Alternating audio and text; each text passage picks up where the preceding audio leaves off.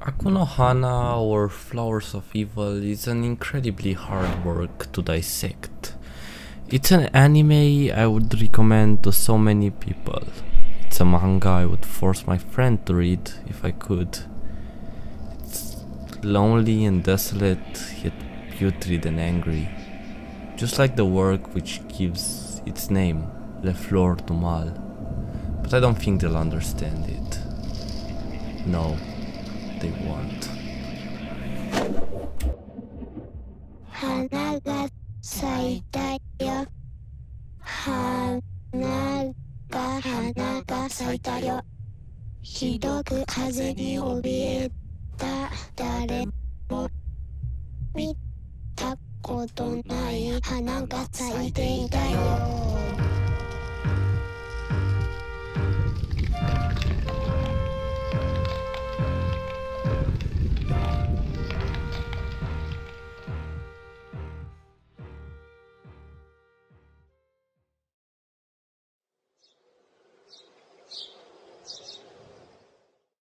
First, I want to make a short introduction for the people who are not aware of the topic at hand, because I believe it is of utmost importance that we are all on the same page before starting this video.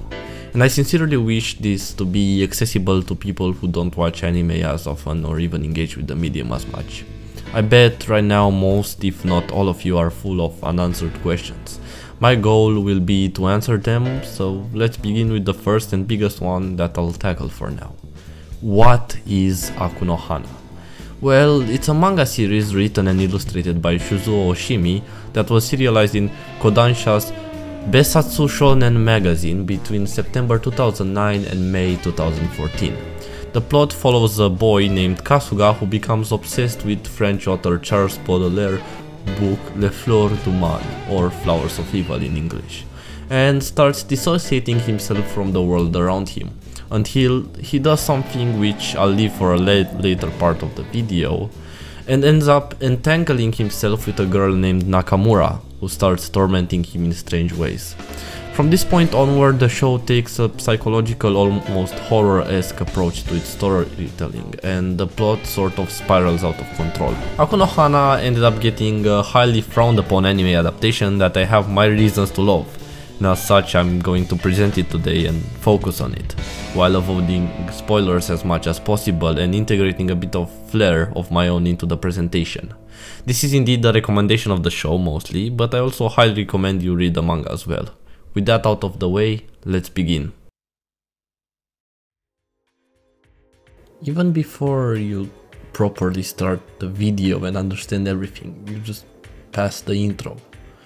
I want you to sit a bit here and watch this black screen, whatever you have in front of you, and the nothingness now that's staring back at you. Your monitor is probably showing a mirror of yourself. Carefully watch that person and ask yourself a few questions. Mostly, who are they? How did they even get here? What was the journey to do so? Because these questions will be very important down the line. I will tackle this and explain to you what No Hana clearly is. But first,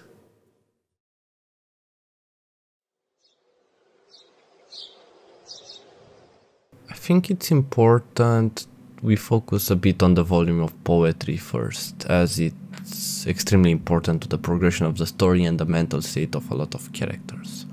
Le Fleur du Mal is a 19th century poetry anthology written by French author Charles Baudelaire, first published in 1857. It was important in the symbolist and modernist movements, though it was extremely controversial upon publication, with 6 of its poems censored due to their immorality.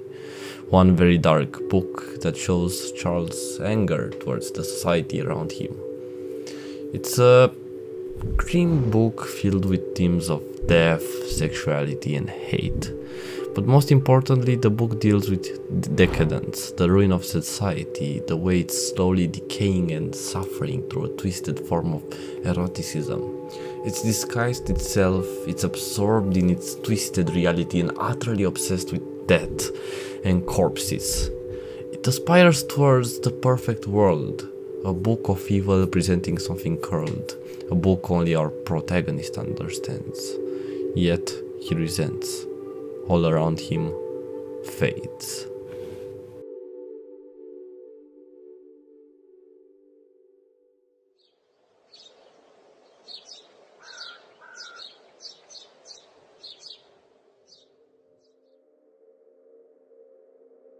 This is how Flowers of Evil truly begins. We see a person who has become utterly entranced with the work of Baudelaire, who has started noticing small things in their day-to-day life, small cracks that begin knocking in the back of their head as mere thoughts form and try to break out, evil and often corrupted thoughts, lonely and quite sad, fueled by nothing but poetry to keep existing. Poetry they don't understand. Poetry they relate to without seeing deeper meaning within it. He does not understand.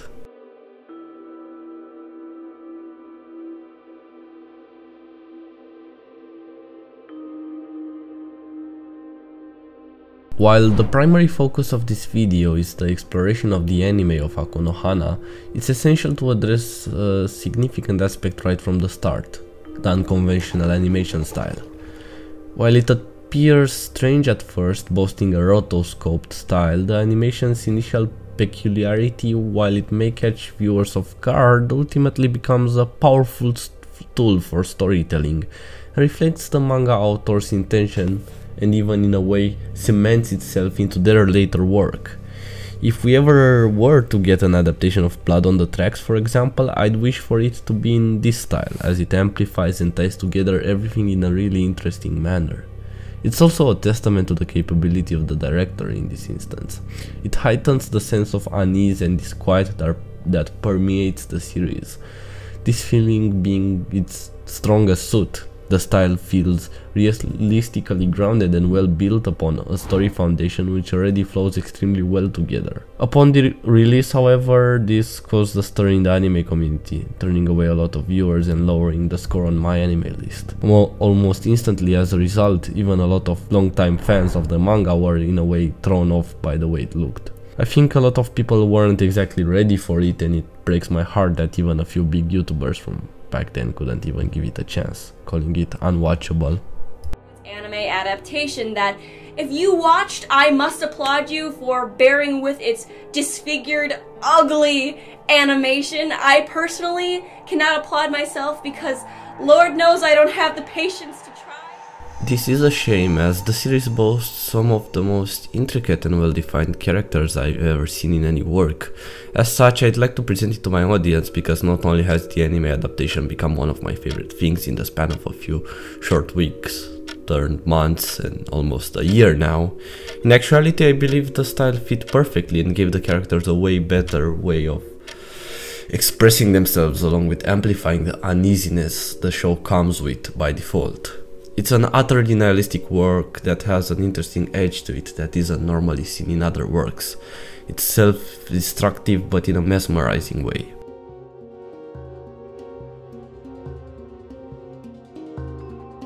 I think the whole series could be summarized within a single quote from the manga author, Shuzuo Oshimi. When you live in Tokyo, you realize that even in the dead of night there are lights everywhere. I've lived here for over 10 years and I'd forgotten all about it, but back in the countryside there are only a few lights.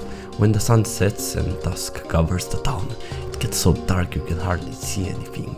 With nowhere to go, I'd ride my bike around the outskirts of town, and as darkness deepened, I'd feel a helpless despair. I don't want to forget the feelings I had then, as I watched the lights of distant cars speeding through the blackness.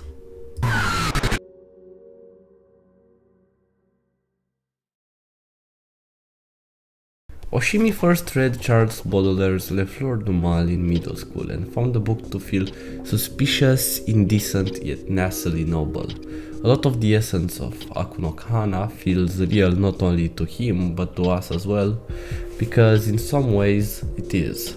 Many aspects of the creator's life are drawn straight into the manga, such as the settings and characters. The settings are based on real locations from Oshimi's hometown, including the school, the library, the riverbank, and the park. Many of the characters also have real-life models. Nakamura is based on a person who used to call Oshimi things like shitbug, and other phrases that Nakamura often uses. Kasuga's friend Hirota was based on Oshimi's middle school friend who betrayed him as well. And even the main character Takao Kasuga is based on himself, in a part of his life where he thought he was special, lonely and sad, but special, and was just beginning to explore himself somewhat in a sexual manner. That led to a lot of pent-up hate to build up within himself. Takao is such a flawed character to an amount that most of his actions feel oftentimes nonsensical. That is, unless you understand his core characteristics.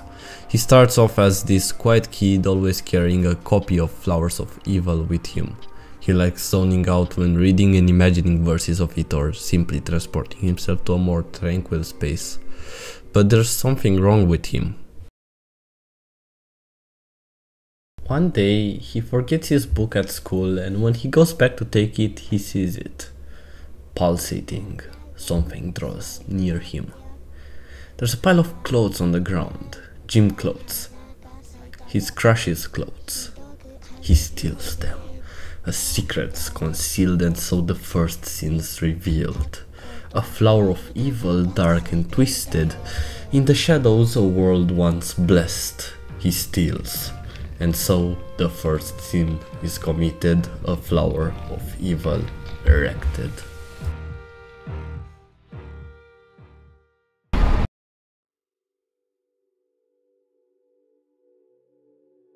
This is where the world of Aku no Hana starts spiraling into a mess. Somebody saw that. Somebody saw what he did. Somebody knows. First, Kasuga does not realize how deep he's in. Although he does admit that his behavior has created a sin that he'll have to atone for, he starts thinking of a way of fixing it. Seeing his crush cries what pushes him further. He feels the need to escape. Yet he's plagued by dark thoughts, and as he moves around town, he notices all the rust and human greed that drove his city to the ground. City where nobody understands Baudelaire. He begins to scream. Until a girl lies on an elevated piece of pavement. Her hair is short and her facial expression entails something utterly sinister. She's Kasuga's classmate. She doesn't let him know at first, but she knows. She knows he stole them. 私見てたんだよ。春日くんが佐伯さんの体操着盗んだところ。バラされたくなかったら早く走って。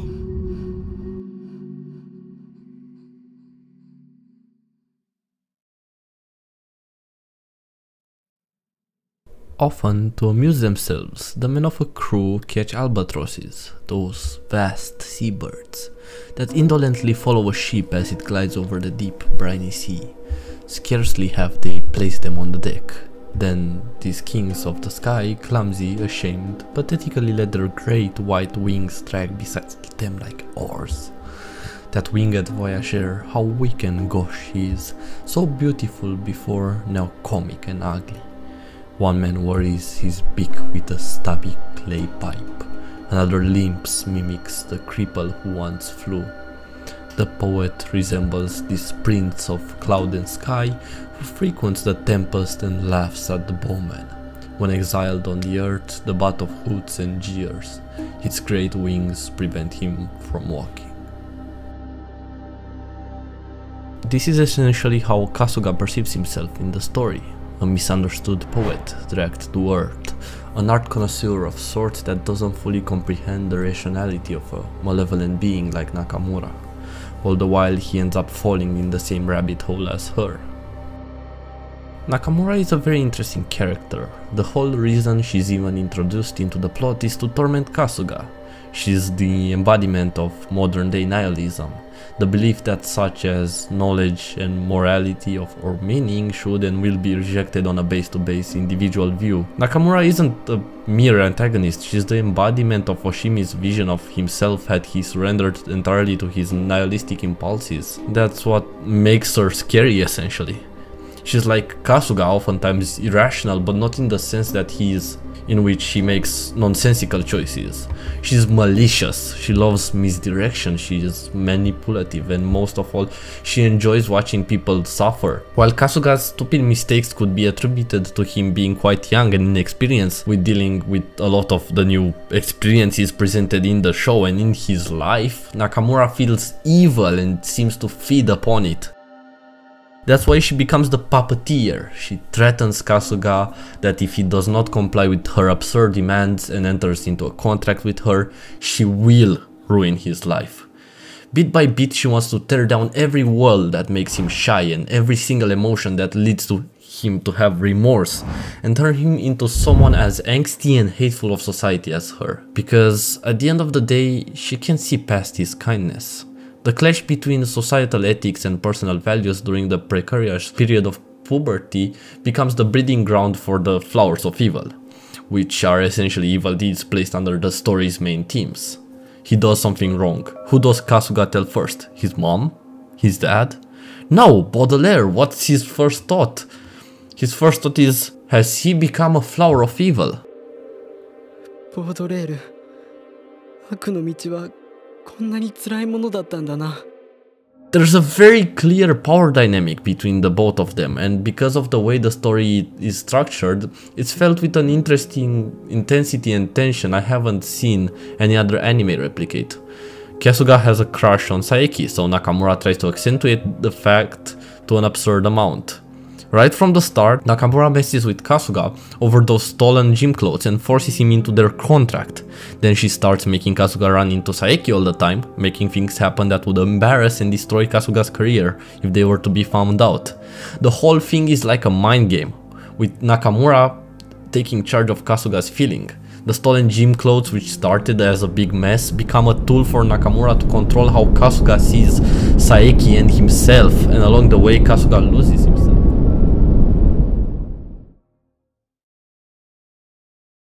I'd like to take a moment before going forward to call back to another show which had similar theming to a certain extent. While not really in the same ballpark, the only thing I could compare No Hana's character development along the series with would be 2015's anime Erased. It's a very weird choice on my part to put the list forward, for multiple reasons, and the biggest one being the fact these shows have almost no relevance in their connections. They're essentially like oil and water. Erased is a show about time travel, fixing mistakes and moving on, while No Hana just holds its nihilistic grudges against its own characters more than half the times.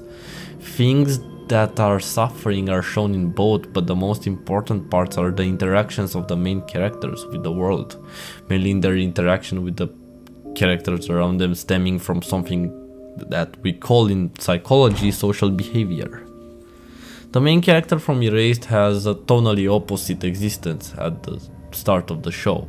A lot of the social behavior of Kasuga can be seen within the main character of Erased, Satoru Fujinuma, a struggling mangaka living in Chiba. He has the same sort of hermit-like character archetype, but he differentiates himself not only through adversity, but through goodwill and lack of apathy.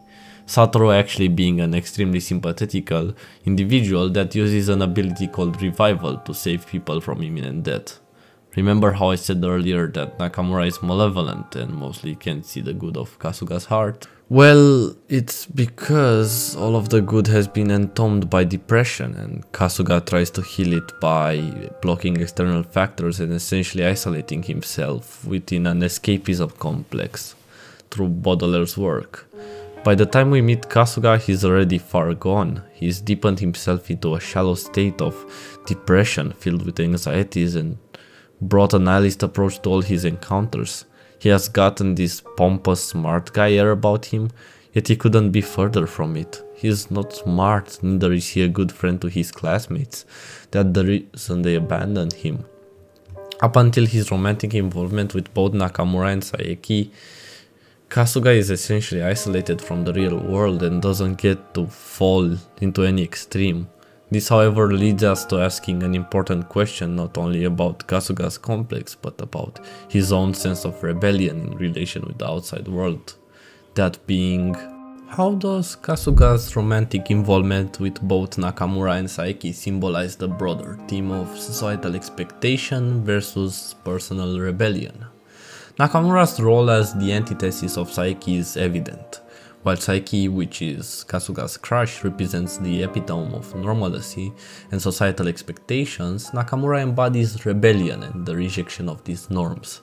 The poignant contrast between the two characters is showcased in their romantic pursuits of Kasuga, emphasizing the way he's supposed to balance himself in between those two, out yet be in a way brought back to normality the way Saeki wants. While Nakamura doesn't care about it that much, she clearly has some feelings there as she tries to prevent Saeki's and Kasuga's relationship from going well. Kasuga is the mirror of reflection and morality, corrupt childhood, and the whole entire reason I ask myself oftentimes what I liked about this anime.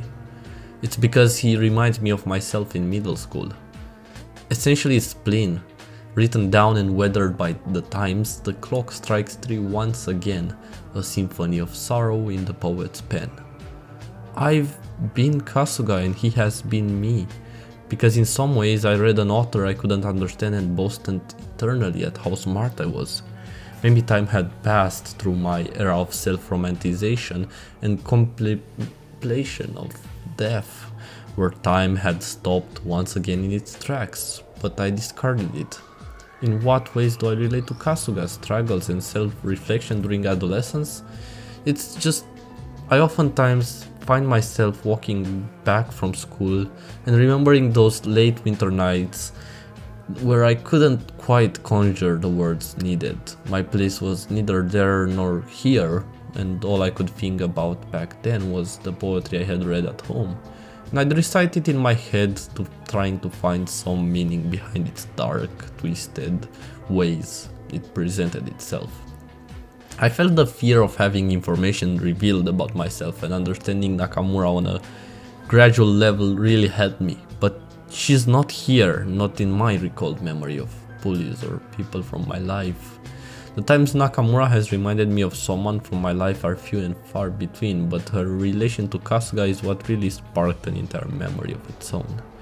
The tension, the whole dynamic creates, it's just nuts. It's like getting punched in the gut over and over, never getting back up, because this is the real world. You can't just get back up, you need to get it stronger, build yourself and understand what you did wrong. In the words of a good friend of mine, it feels like my balls are being held by the sack and squished constantly. The way the show always ends an episode on some sort of bad deed or act of sorts, the way it leaves most episodes in cliffhangers, the song that plays at the end, it's depressing and nihilistic and tense. Just like the work of Baudelaire, just like Nakamura's worldview. And it's executed perfectly inside the anime. Without a flow, the tension from the manga is just brought through the screen. And the way that's done is through... In order to better immerse ourselves and understand each character, and not only that, but to understand why this anime is so good, we need to talk about atmosphere. Every time I even remotely come close to talking about anything atmospheric, I feel the need to relate it back to Ocarina of Time's Forest Temple. Although in a completely different medium, it touches some key points which are of utmost importance. The way sound bounces around your ears, the way it looks and twists in such a surreal manner, it feels alive and sort of evil in ways. Video games often have this obsession with atmosphere because being an interactive medium leads to a ton of room to create a certain feeling through environment. That's the atmosphere, at least the tangible part, the feeling we get through the environment we explore. The same way Dark Souls and a lot of other games do this. I wouldn't tie it directly to anything No Hana does because it's not like this medium doesn't do that well. I'm talking about anime, of course. It's the fact that it's the same sort of helplessness and lack of knowledge seen from the outside perspective. Atmosphere does play a big part in most animes as well. It's what gives Cowboy Bebop its open space, jazzy vibe, Berserk its grungy medieval aesthetic, and empty open fields. That feeling of helplessness portrayed by that and the castaways of, for example, Sunny Boy. The atmospheric quality is the very essence that sets the pacing of the show apart from others. Its quality to immerse you and slowly world build before introducing characters one at a time is what proves it's different yet so close to the source material. The classroom scene that mirrors the manga's introduction of Nakamura exemplifies this strategic pacing perfectly. While the manga may present her character in the opening pages, the anime chooses to unveil the crucial moment precisely 16 minutes into the first episode. In the manga, everyone is introduced with relative ease without glossing much over each character. But in the anime, the direction goes to an ungodly amount of work to make them feel like real people, diegetic, and the rotoscoping is just another factor that perfectly constructs that feeling. Each character's introduction feels deliberate. It's how Saeki's introduction in the anime shows her skills at English. The gaze of Takao in the same scene, as he glances somewhat odd at her, shows some hidden intent, even from the start, deep behind his piercing eyes. Takao's gaze, portrayed as somewhat odd, becomes a visual cue that extends beyond mere aesthetics, and his gaze is often utilized to show his range of emotions, but also portray him as a relatively weird kid, and even used to create tension and creepiness in some scenes.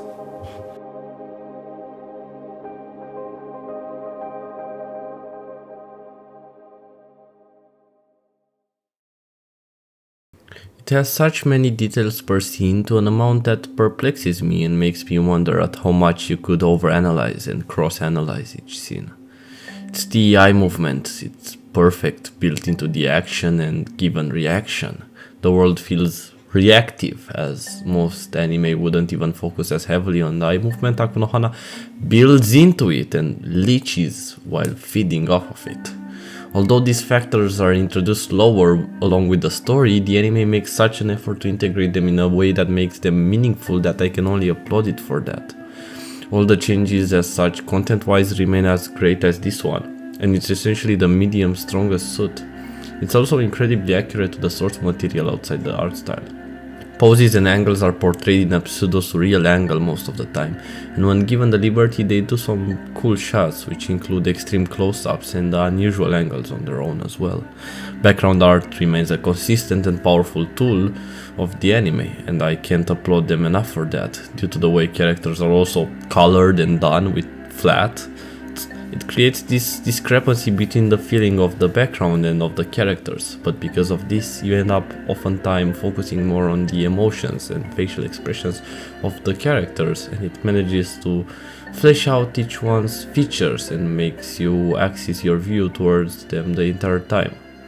The word I'd use to describe all of this, however, would be something straight out of Baudelaire's writing, and I'm guessing that would be spleen.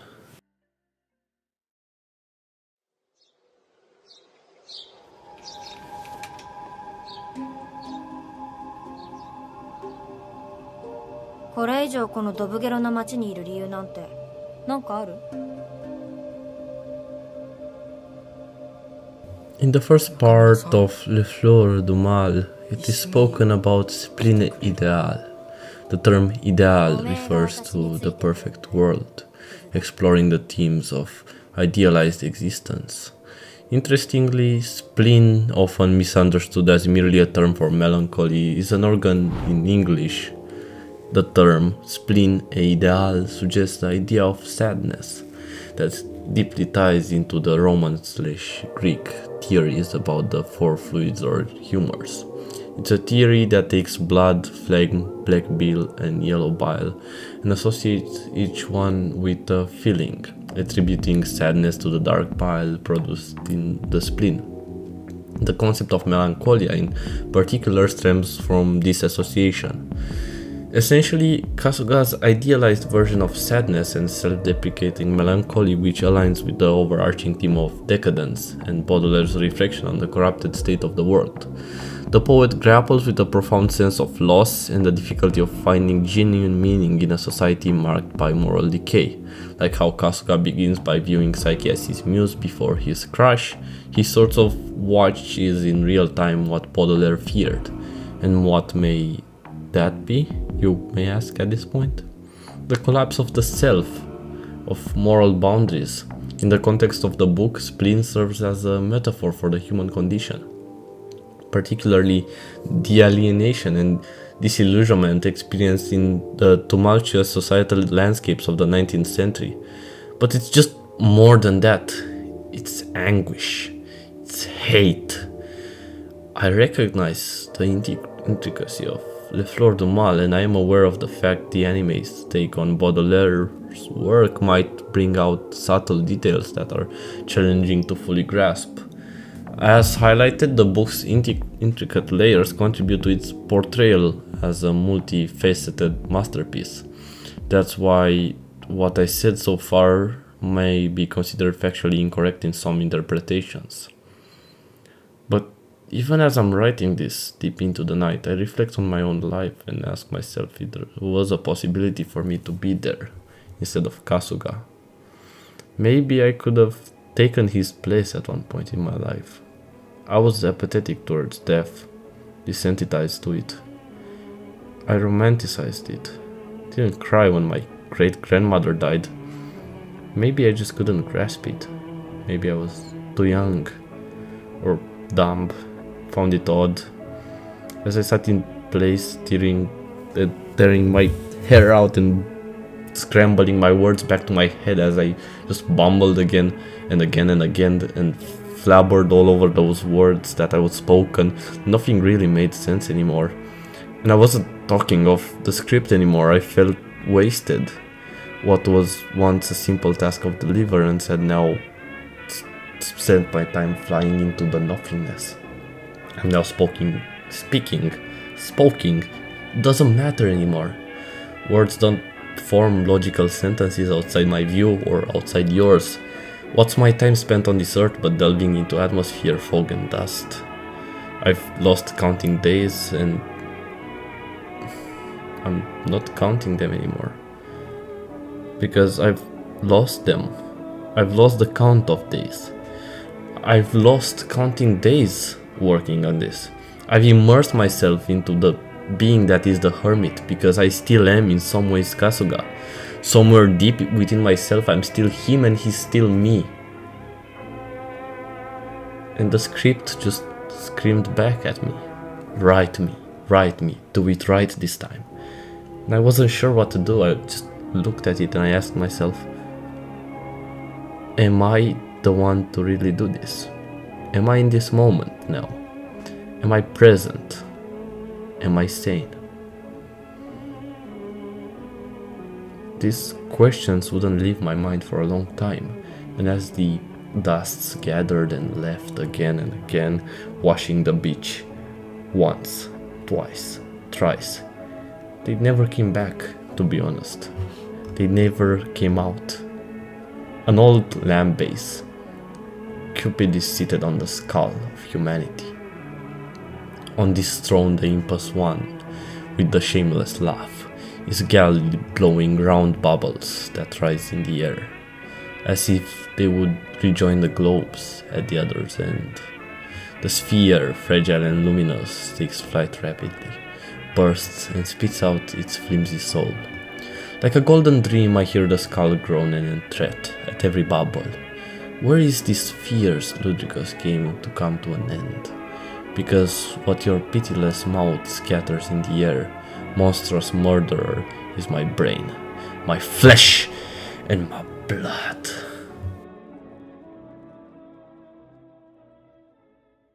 Focus back, I screamed to myself, but it was in vain. Music remained at last. I'm going to come back from my existential rambling to provide a somewhat more concise next section. I'll dedicate this entire part of the video to a well-thought analysis of the way music works in the show and how well composed it is, similar to how I did in my boogie pop video. I'll probably mention the artist, but there's just a little something bugging me for now. I can hear it whispering in the back of my mind as I write the script. I'll ignore the idea for now, but I'll touch upon it later. Throughout the whole video you've heard a variety of songs from different artists, not all of them out of the soundtrack of No Hana, but most of them falling in that category. I added a list to the description for each track and the order it's played in, so I'm thinking we could all go through the list together and show why the music of the show is so great. But first we'll have to tackle the composer, however. Hideyuki Fukasawa is the Japanese composer of Flowers of Evil, or No Hana. Born in Tokyo, Fukasawa began learning piano when he was in elementary school. At the age of 10, he listened to the soundtrack of the anime film Swan Lake, which led him to be influenced by Russian composer Pyotr Ilyich Tchaikovsky. I hope I'm pronouncing that right. When in high school, Fukasawa began playing synthesizer, guitar, bass and drums. In 1991, he started his career as a synthesizer programmer. Since then, he has been involved in many works, mainly composing and arranging music for video games and anime. Some of the most likely titles you may have heard of his works are Street Fighter 4 and 5, Fate Grand Order and Stay Night, and Evil Fullmetal Alchemist The Sacred Star of Milos. For the following part of the video, I'll tunicate the music that usually plays in the background to further emphasize the soundtrack, and each track in particular, while analyzing its style.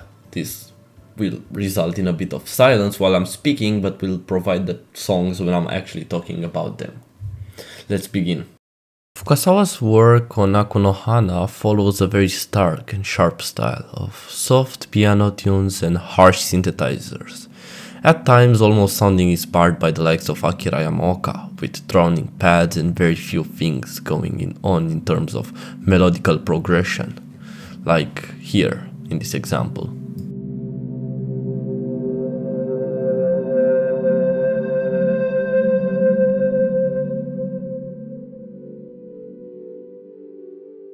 Powerful melodic arpeggios and soft bells fill the silence and tunicate it and wrap around the melody itself as they slowly build upwards.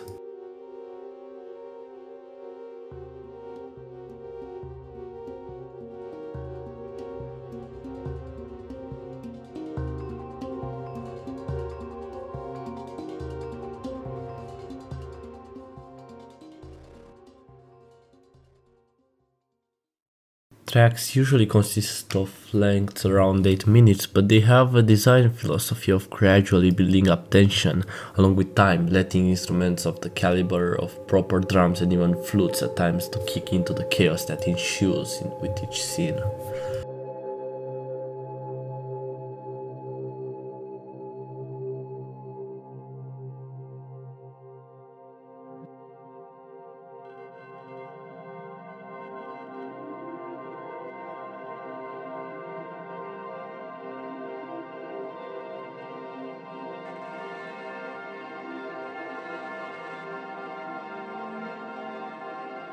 This captures a feeling I can hardly put into words, but it's essentially a one-to-one recreation of how I imagined the manga itself would sound.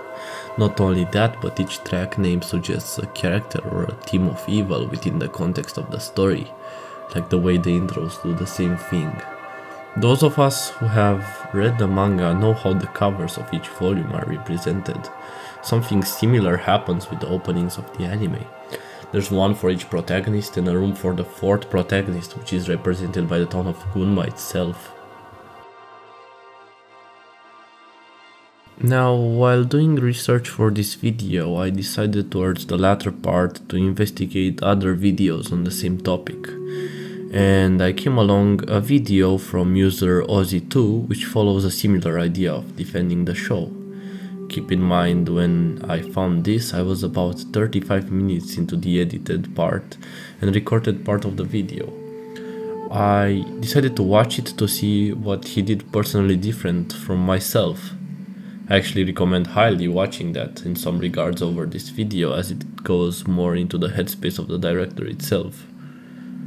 But I guess I feel guilty and at fault and need to justify myself before doing anything. There's an emptiness or a void right now behind my black, pearly eyes. That's besides the point. I knew from the start, being a music nerd, that I wanted to do a comparison of the leitmotif of each character's theme that's used as an intro. But I ended up finding out that Ozzy already did that, which not only led me to having self-doubt about the originality of my video. Not only is his analysis of this part spot on, but I now feel the need to point out he timestamped everything amazingly and put together everything in a very digestible manner. This is just great. So I'm just going to use one snippet to exemplify my point. One small part. While I wish in some regards to be respectful for his work on that, I'll link his video down below for using this small snippet to showcase my point.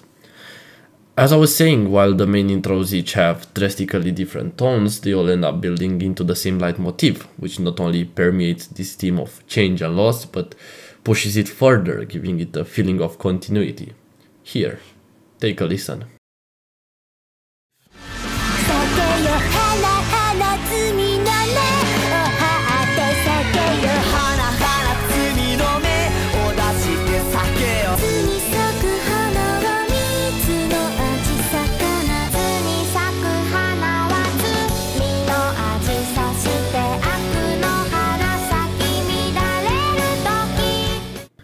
We're back to the black screen.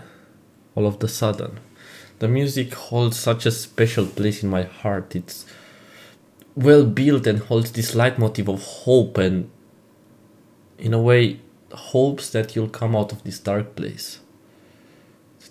Dark place that's surrounding us right now. The black screen, the silence, there's nothing left of this video.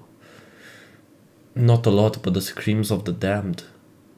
The screams of those who've read it or watched it and understand it to a certain degree. I don't wanna be the copycat. I don't wanna be the person who ends up copying Ozzy or anyone around me. I don't wanna be the trendsetter either. I don't know what I wanna be. I chose this platform to speak about my interests.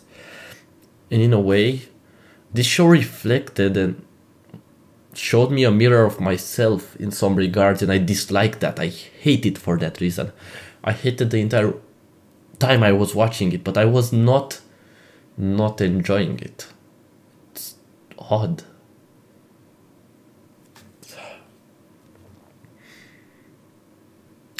I'm leaving pauses. I'm breathing in and I'm breathing out. It's fine. All that remains is the screams of the damned.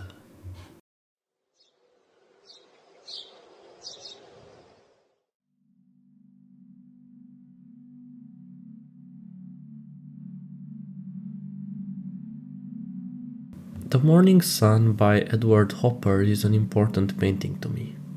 My admiration for the person who painted it cannot be understated. I feel it reflects in a lot of ways how I felt after finishing watching this show, reading the manga and finally understanding why it clicked so well with me and so many other people. So I searched far and wide, and what I found were the screams of the YouTube comment section of all places. On videos about various topics related to No Hana, there were hundreds, if not thousands of people who have gone through similar experiences. The quote from manga author Oshimi now started to make sense.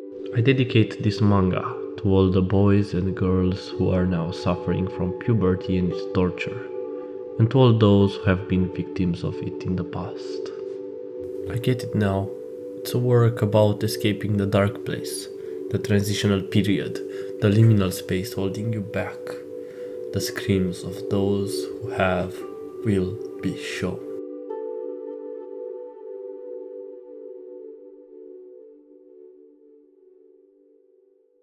The following section is a collection of YouTube comments from people who want their thoughts to be heard. So they will. I'm hoping so. If you're seeing this, I'm happy you commented.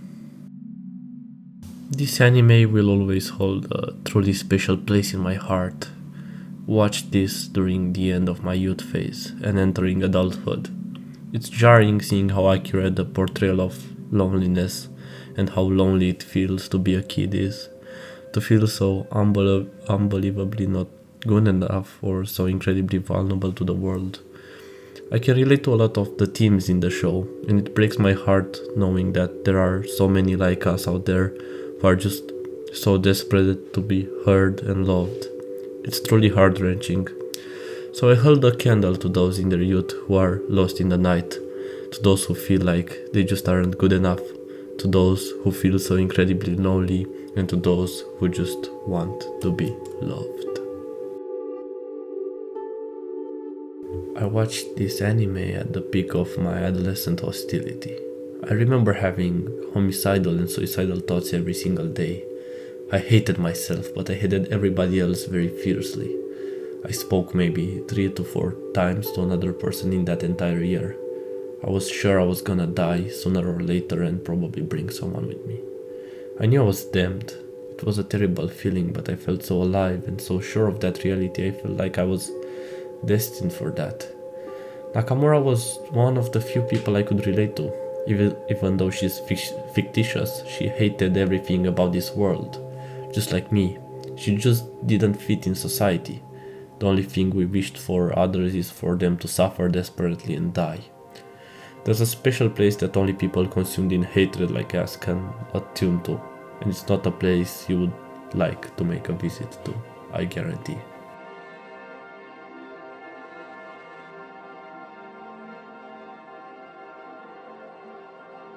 If you compare the anime to Nakamura herself, they were treated very much the same way. In the story, no one really bothered to look at Nakamura beyond her swearing. She was uncomfortable to be around, harsh, difficult to understand, alone and struggling, just like the anime was. No one really bothered with this anime beyond the rotoscope. They were simply brushed aside with people saying, "This is just ugly trash, I won't bother with it," as they go back to watching the same old boring crap they always do. Just like Nakamura, No Hana will always be an outcast.